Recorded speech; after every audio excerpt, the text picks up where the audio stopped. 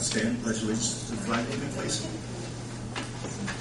I pledge allegiance to the flag of the United States of America and to the republic for which it stands, one nation, under God, indivisible, with liberty and justice for all. Good evening, everyone. Today is June 21st, 2010. Time is 7 p.m. The meeting of the Greensburg Common Council is called to order. Roll call vote, please, June. Here. Here. Here. Here. Here. I'm here. Today's first day of summer. It's a long day. Longest day of the year. Yeah, okay. Great. Here, this council meets 4 hours and still got good daylight.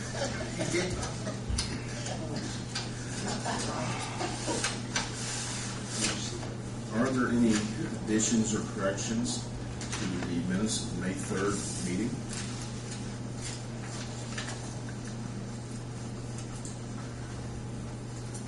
If not, a motion to accept the minutes written. So moved. Second.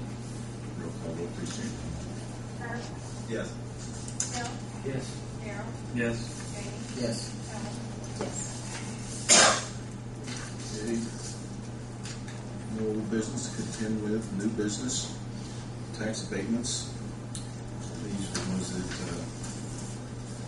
Councilman Winning and Gardner have looked at and approved.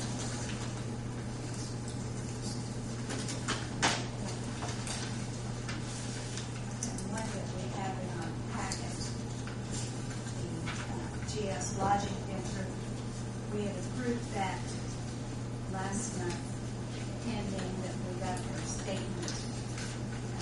You see in the minutes it was approved, so she just put that in there, she said, when I talked to Tim. Okay, so that, It won't, it's already done.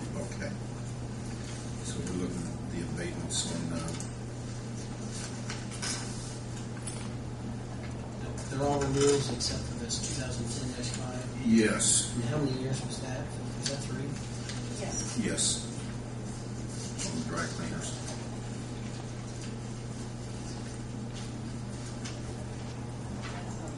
Resolutions. Yes, personal property. Yes. 2010-5, 3 city cleaners. So we'd have to have 2 motions here, I think.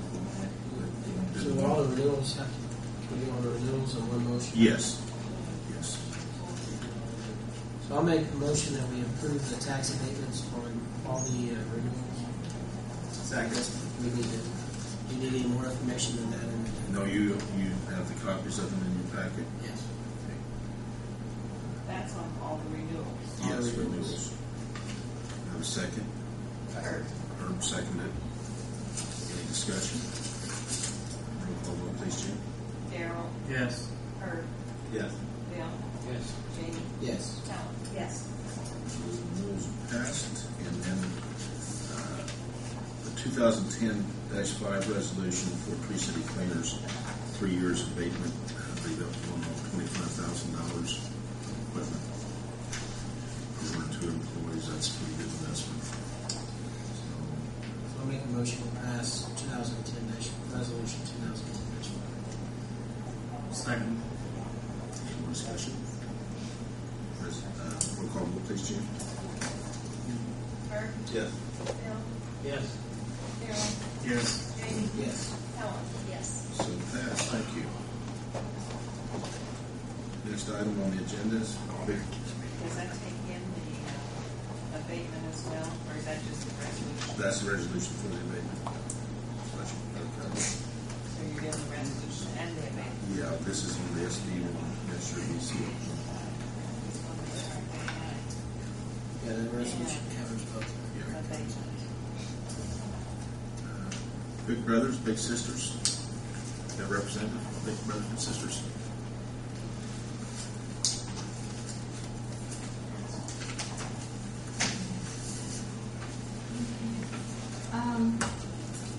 You have our packet and that, and I just, we have done an awful lot of growth.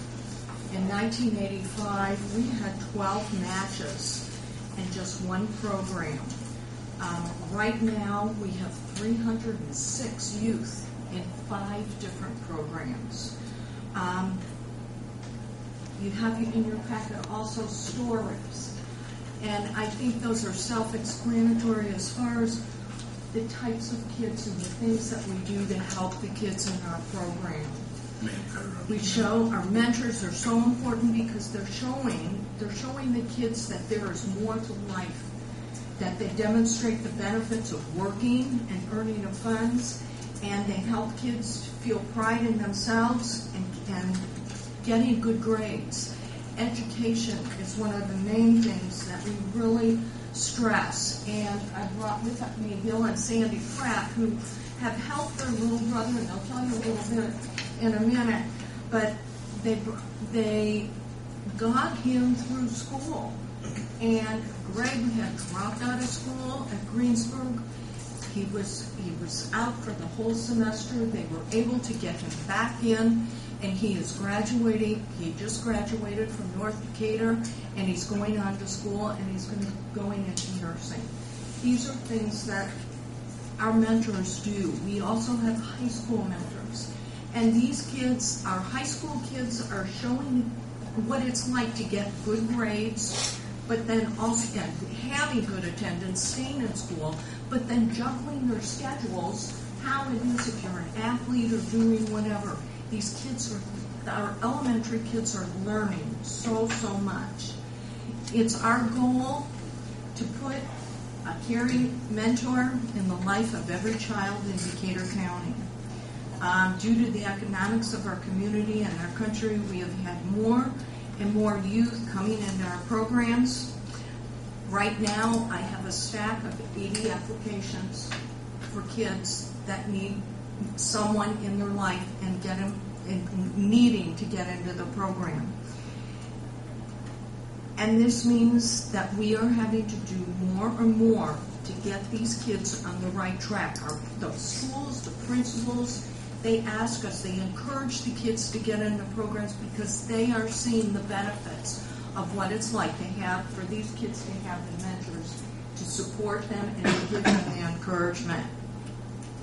Last year, we had over 600 kids in our 2 different programs, our community program and our school program. We continue to try to find more and more ways to get our kids involved. Last year, we did our job. We matched all the kids that were on our waiting list. Bottom line, we have to have more this year. We have more kids. We don't know where we're going to go with these kids unless we have the added funds. We need your help. The way our budget is right now, our donations are down, expenses are up. We've cut everywhere, and we need your support. We need to be able to continue and to get these kids matched and to do things. I don't think Greg made it. I did have in your packet, but I did bring a copy of a paper that Greg Beckett wrote for a speech class that he had.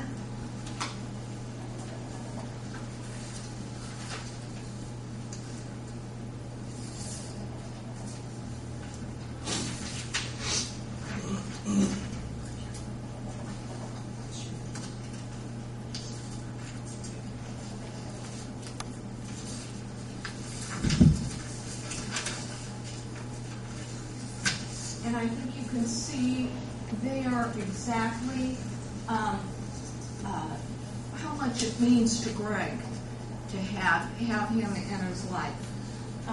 Bill and Sandy, I don't know, would you like to add anything or come on up and say, tell me? Ma'am, No? ma'am, I forgot to ask you your name. Can you tell me your name? Your name. Bev, your name. Your name. Your name. What's your name? Bev Karras here. I should have known that. Okay. I asked Bill and Sandy to come. They're considered a couple